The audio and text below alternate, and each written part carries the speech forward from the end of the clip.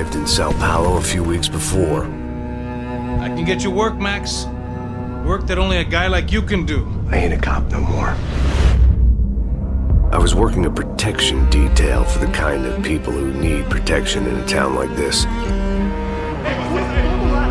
This is Sao Paulo, brother. It's kind of fun, good pay. We keep people safe.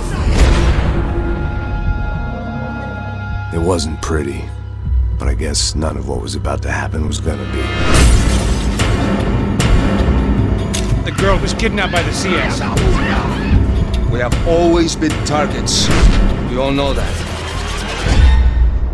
Here I was again, with all hell breaking loose around another girl I had been trying to protect.